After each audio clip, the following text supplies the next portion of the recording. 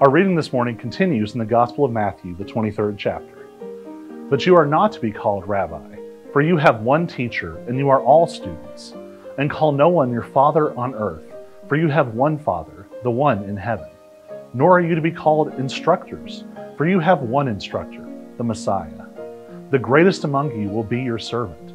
All who exalt themselves will be humbled, and all who humble themselves will be exalted. The church is a weird place. I think maybe we've mentioned that by now. It isn't really structured like any other organization anywhere. It's not a business with a CEO up at the top. It's not a government with a prime minister or a president. It's not a traditional nonprofit with a board of directors. At the end of the day, at the head of the church is Jesus. And that's basically the whole structure.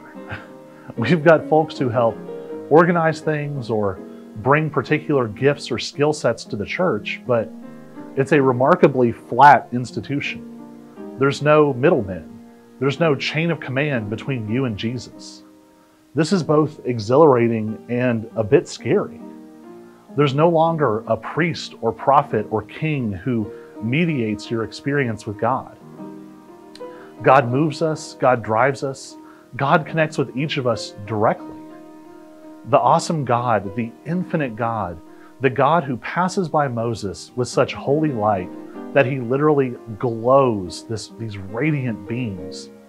That's the God who is intimately and directly connected to each of us. It's a bit like being handed a live wire or a fire hose. It feels both dangerous and powerful. What used to be contained by hierarchy and ritual and priests and temples, it's all been torn through the curtain and come out among us. There's no one left to blame. There's no one there to misinterpret or slow you down. God has given each of us a unique calling in this world, a mission for which He calls us to account. But He's also given us the gifts, the power, the freedom to go and live it out. There's no one in the way, no one holding you back.